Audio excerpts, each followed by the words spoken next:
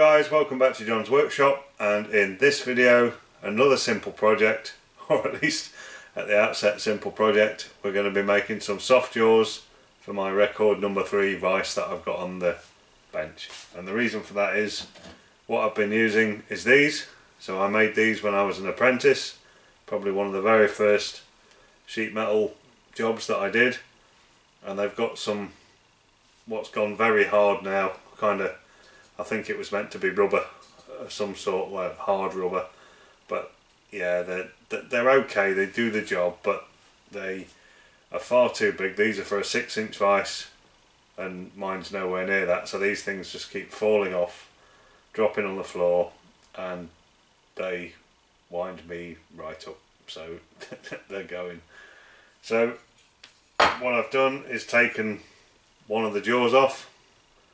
So these are hard jaws, and I've taken some dimensions off that, and we've got those up here on the board just as a rough set of dimensions. They're pretty, it's the best I can measure it. The surfaces are pretty rough on these, so what I'm going to do is make 2 of these out of aluminium, and I'm going to put some serrations on the front of the jaws. Now in aluminium, I don't really know whether that's necessary, well, not necessary, but I don't really know how endurable they're going to be, but I'm going to put some serrations on anyway just because I want to and I think they'll look nice, so I'm going to do that for a start. But I'm pretty sure these serrations are going to get chewed up over time, but largely cheap enough to manufacture these.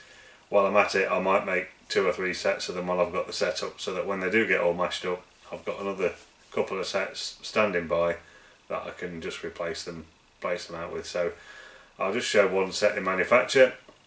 What I've got another record number 3 vise, exactly the same but in much better condition, with the hard jaws in it, and I just need to find somewhere to put that on my bench, so that then if I need to do something that I need to grab hold of something pretty hard, pretty tight, I use that vise, and then if I'm dealing with stuff that's more soft that I don't want to mark, I use the other vise with the soft jaws in it. So that's the plan.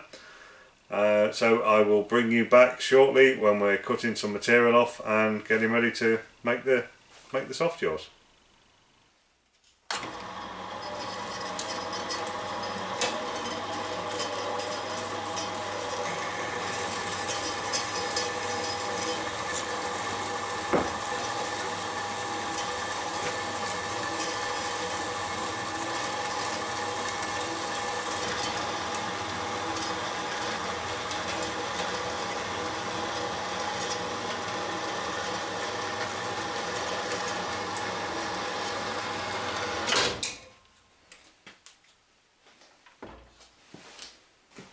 Right then guys, we've got our bit of plate set up on the they said surface table then, on the rotary table. Got my new clamps just lashed up for now. You can see why now. I tapped the holes in the back of the clamps. For those that didn't know what they were for, they're for jacking screws or whatever you want to call them, so that you're not having to find bits of stuff to put underneath. Now as it's turned out, I have had to find bits of stuff to put underneath because I don't want to be biting into the surface of the rotary table with the end of a screw. So I've just got some bits of scrap just to make sure that we're not marking or damaging the table surface. So those 4 clamps are on, and what I've done is glued this up and just scribed roughly where my jaws are actually going to come out of this piece, so that I know where I need to be avoiding. And this is for me putting the crosshatch gripping pattern on, for want of a better thing. Now this is really irrelevant. This operation doesn't need to be done, totally doesn't need to be done. This is less about me putting cross hatching on my soft jaws and more about me showing a different use of a rotary table, because it's not all about machining arcs and curves. It's just another way to use the rotary table. I quite fancied doing it just as a bit of something different to do. Functionally, is it going to change the vise jaws in any way, shape or form? No, probably not. Do I need to do it? No, I don't. So it's an additional operation, but I just thought it might be something a little bit different, something nice, get a bit of use out of the rotary table, and a different way to show how you can use this for something other than just machining arcs and radiuses and things like that, which is typically what these get used for the majority of the time. So what we've done there is I've got my clock in, and I'm just clocking across that back edge. So I'll zoom you in on the clock, and I've already trammed it in, but largely dead easy to do just by moving the rotary table round until we're reading 0 across that back edge. I'll just zoom you in now.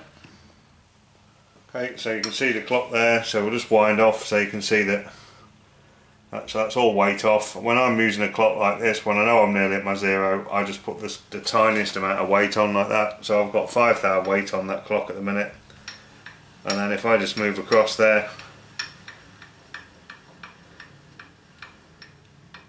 you can see we're reading 0 all the way across.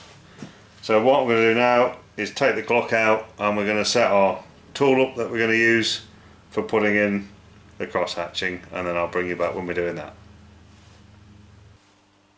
Right guys, so I've incremented round to 45 degrees with the rotary table.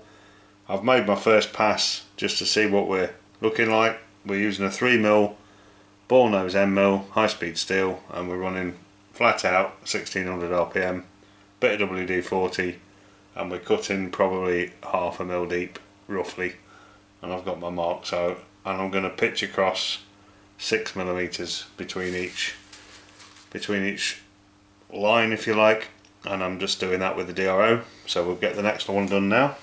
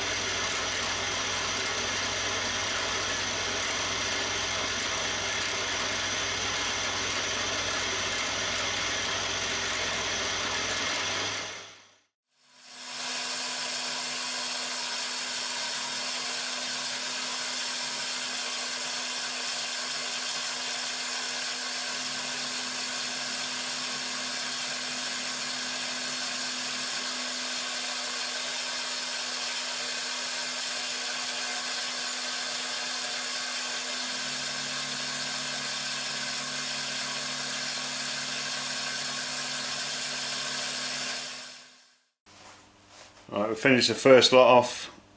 It only took a couple of minutes really to whip across there. I've spun around 90 degrees, and we're just going to put our first cross hatch in, for want of a better word, in the opposite direction. So we'll see what that looks like.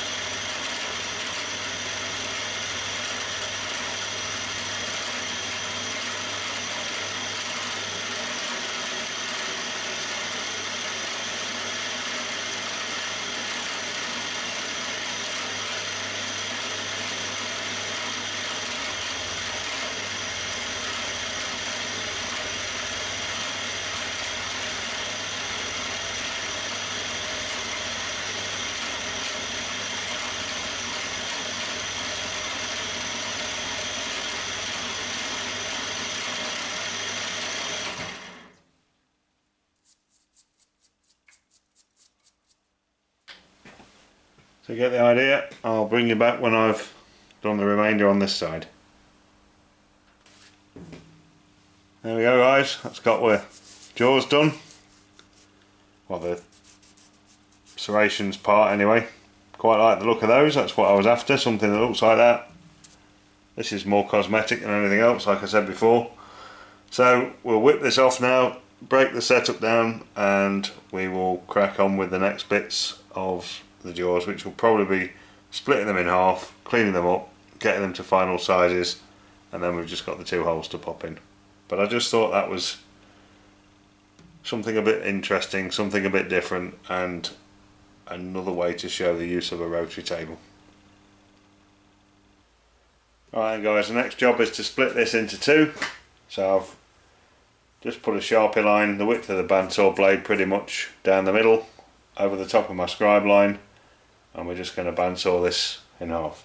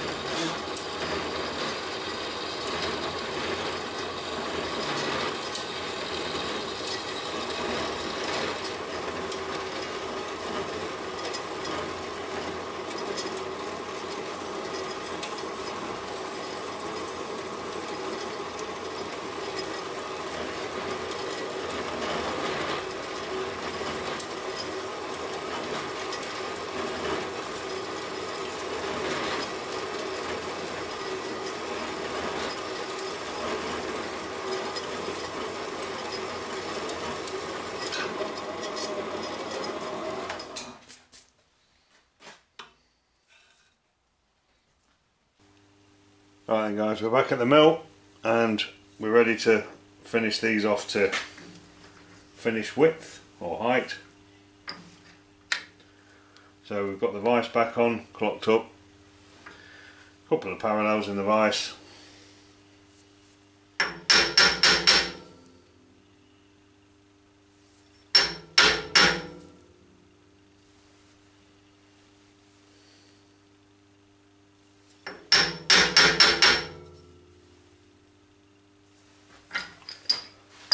And we've got about 5mm to come off, so I'll bring you back when we're cutting that.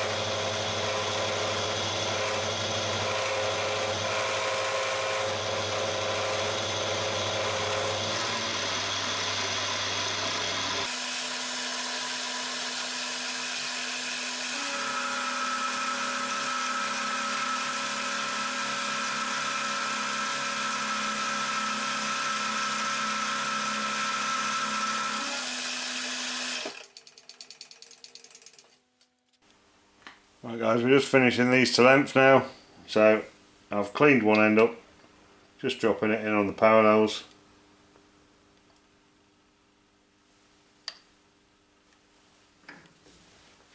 I'm not tapping it down because I don't need to for this, and we've got quite a bit, there's probably 5-6 mil, something like that, to come off this end. Could have sawed it, it's just as quick on the mill.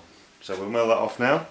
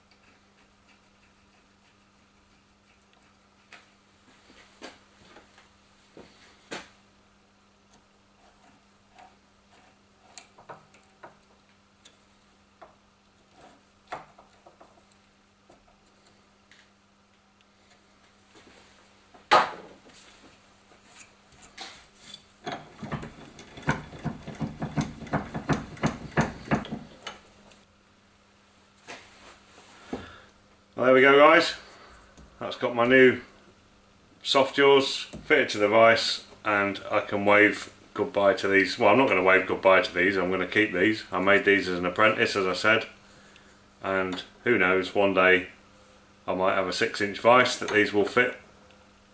So they are a bit dog-eared, to be honest. They've seen better days, but they still sort of work. But I will keep them, just probably more sentimental than anything else, I don't know, or mental, I don't know how you want to think about that. But so we've got our new soft jaws on, pleased with those, to a point I'm pleased with those. What it's provoked some thought process in my mind is, I've got 2 of these record number 3 vices. This is the worst one. I've got a better, much better one, and I don't use it. It's sat on the bench since the day I refurbed it, and I did a video on that, and it's just been sat there on the bench, kind of getting in the way really, and not being used. What's the point of having it, you know? So, but what I do want is, I want the ability to have soft jaws and hard jaws, which I've got. You know, I can, it's a 2-minute job to swap these over, it's not a big deal, but I don't want to be doing that every time I want soft jaws or hard jaws. So it's provoked a thought process in my mind, and that will be a future project. I've got some rough ideas in my mind of how we're going to take this vise off this bench completely and have it stood on something a bit more purpose built just for the vise, and how I can use my soft jaws and hard jaws and make use of both my vices. So that's a bit of an inkling towards a future project, and that'll probably be coming in the next few weeks while the idea is fresh in my mind before I forget about it. So we'll think about that, and I'll bring you back when we're doing something like that. So we'll just wrap this episode up now, and that'll be it for this week. So there we go guys, end of a very simple project there. So nothing exciting really, nothing special, but something that I just wanted to do for quite some time, in terms of having some soft jaws on that record vise. So I'm going to enjoy using those and not having to keep picking the sort of loose soft jaws up off the floor every time they drop off and fall off, because that was just getting really frustrating.